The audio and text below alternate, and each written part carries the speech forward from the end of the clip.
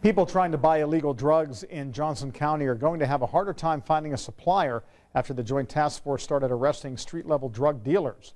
Our crime bureau reporter Steve Jefferson is in Franklin tonight with a look at the people arrested, and some of them might surprise you.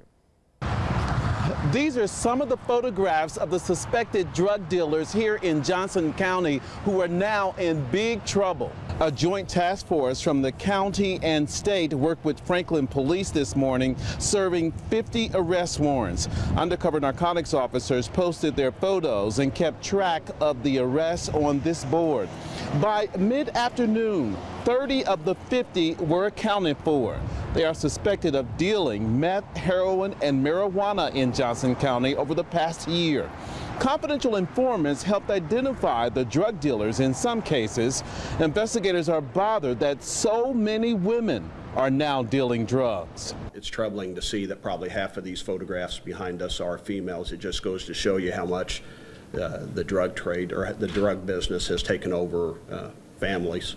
We have a lot of people that are dying, not only in this county, but in other counties throughout Indiana from heroin issues.